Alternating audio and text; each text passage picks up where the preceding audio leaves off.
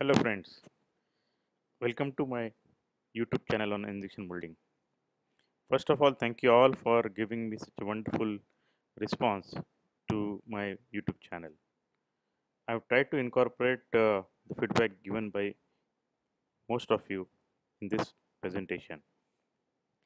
In the first three videos, we have seen how plastic feels the part and what are the important cooling parameters that affect the quality of the injection molding. So today we are going to discuss very important aspect of injection molding, that is warpage design principles. So typically most of the plastic part that we use in our day-to-day life are having some kind of a deformity or uh, we expect premature failures. So let us understand why this happens in this session.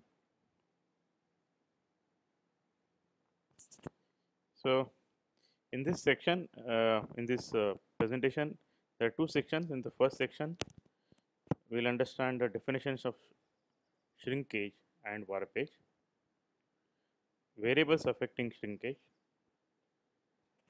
and in the section 2, we will study the basic causes of shrinkage and warpage.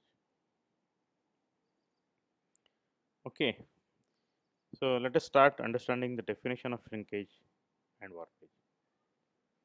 Shrinkage is a geometric reduction in the size of the product. The product does not deform, it simply becomes smaller. Whereas warpage results when shrinkage is not uniform. If regions of part shrink unequally, stresses are created within the part which, depending upon the part thickness or the part strength, may deform the part. Variables affecting the shrinkage. Typically there are 6 important variables: holding pressure or packing pressure, holding time or packing time, the melt temperature, the mold temperature, the rate of injection at which the molten material is injected in the mold, and the wall thickness of the part. So let us understand the effect of each and every variable on the shrinkage. So we are going to define the relationship of each variable. On y-axis, we are taking shrinkage, and on x-axis, it's holding pressure. So the relationship of shrinkage versus holding pressure is non-linear. At a lower holding pressure, the shrinkage is high. As you go on increasing the holding pressure, the shrinkage increases. So this is how the graph would look like. Now with shrinkage with the holding time. So again on y-axis we have shrinkage, and on x-axis we have holding time. So if the less at lower holding time, that is you apply less holding time, the shrinkage will obviously become high.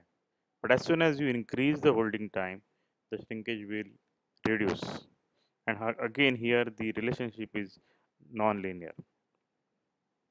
However, at a particular given point of time when the gates start freezing, even if you increase the holding time, the shrinkage does not reduce further. So it becomes constant after the gate freezes.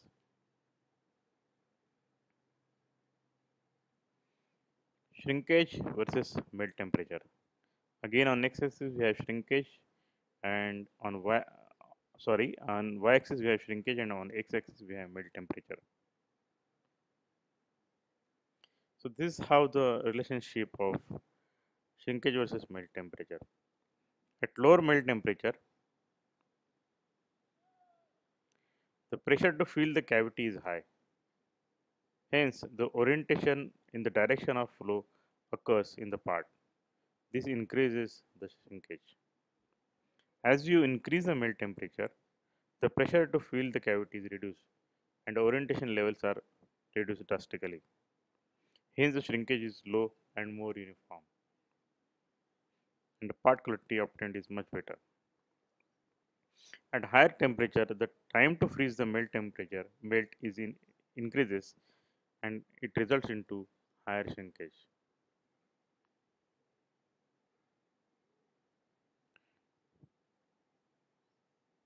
Shrinkage versus mold temperature.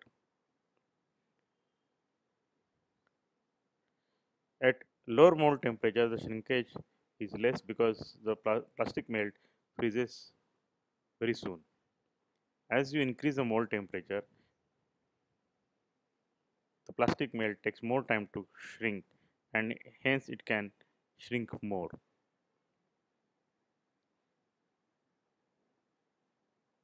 Shrinkage versus injection rate. Again, the shape is similar to what we have seen in case of melt temperature. At lower injection rates, the pressure to fill the cavity is high. This results into higher levels of orientation and hence the shrinkage is more. As you increase the injection rate, the shear heating takes place and it results into drop in the viscosity and a rise in the melt temperature. The pressure to fill is reduced and orientation levels are reduced. Hence, the shrinkage is less and more uniform.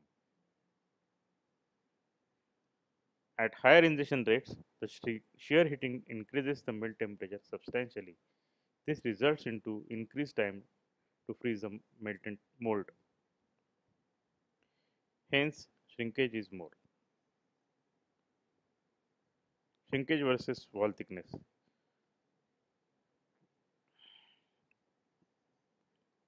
The wall thickness is less, the shrinkage is less. As you increase the wall thickness, shrinkage increases. So, as you can see, all these 6 variables have impact on the shrinkage of the part, and shrinkage is the driving factor for the warpage.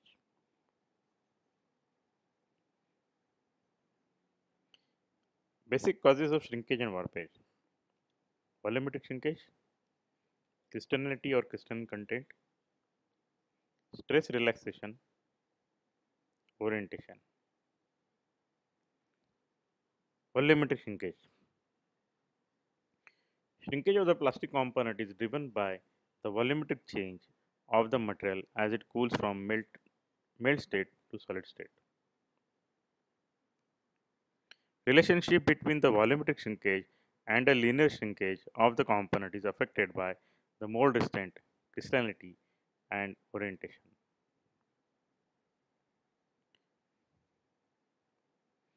Now let us understand the PVT diagram of a typical metal polystyrene.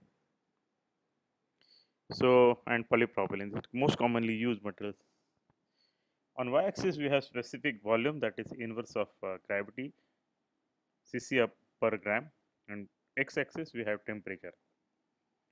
So you can see for polystyrene, as we increase the temperature, the volume increases and it continues to increase when it starts melting. You can see different graphs for different pressure levels, like from 20 megapascal to 40 to 60 to 80 and 160. However, the nature of the polypropylene is more crystalline in nature, and hence you have specific or sharp melting region. Hence, these graphs are having this particular jump.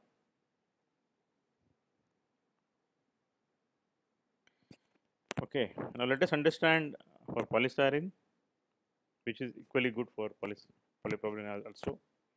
So typically point A in this figure indicates specific volume at a room temperature and pressure. Point B, that is this point, indicates the specific volume at a typical molding temperature. So point B denotes the specific volume of polystyrene material, molten polystyrene material at 20 megapascals in pressure. Now, as you increase the pressure from 20 to 40 to 60, what happens is point C indicates the specific volume of at a typical molding and holding pressure. Okay. So, by studying the figure carefully, it is clear that it is impractical to eliminate the shrinkage by simple application of pressure alone, there will be certain shrinkage even if you increase the holding pressure.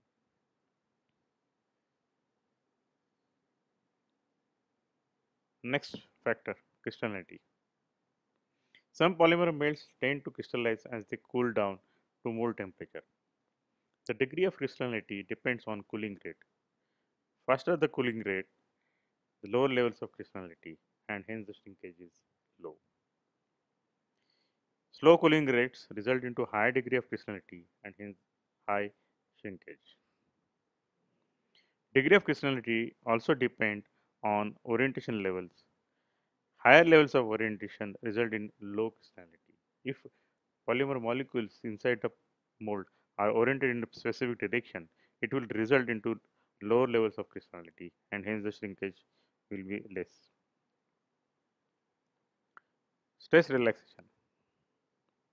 Inside the mold, the material is constrained in the direction of the mold walls, but it is free to shrink along the thickness.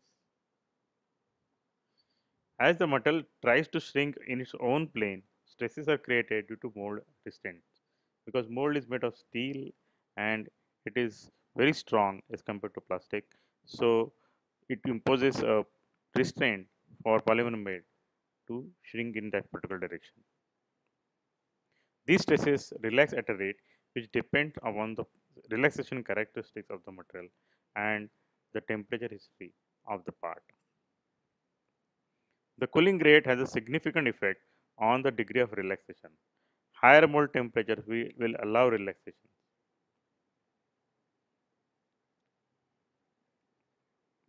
Materials which relax slowly will be highly stressed inside the cavity and so will spring off the mold and exhibit higher linear shrinkage. Materials which relax quickly will tend to conform to the cavity dimensions and therefore have lower linear shrinkage. The first type of material, that is polypropylene or polyurethane group of materials, HDP, LDP, they relax slowly, and that's why they are highly stressed inside a cavity. And as soon as the mold opens, they spring off the cavity of the mold and exhibit higher linear shrinkage. In fact, they continue to shrink for over a period of time. Hence, I would always recommend to measure the parts if made of polypropylene after 48 hours of molding. Whereas amorphous materials like ABS, polycarbonate, they relax quickly and they tend to conform to the cavity dimensions, and hence they have lower linear shrinkage. For a given volumetric shrinkage, materials that relax slowly will have higher linear shrinkage than those with rapid relaxation characteristics. Orientation. Orientation causes different shrinkage along and across the direction of the flow. For materials that crystallize, closer packing can occur perpendicular to the flow, and hence this increases the shrinkage across the flow relative to shrinkage in the direction of the flow. The opposite thing happens. Thank you. So we have now understood the difference between shrinkage and warpage and what are the factors affecting the shrinkage and warpage. I hope you like my presentation, and if you like, please hit like button, and I request you to all to subscribe to my channel. Thank you.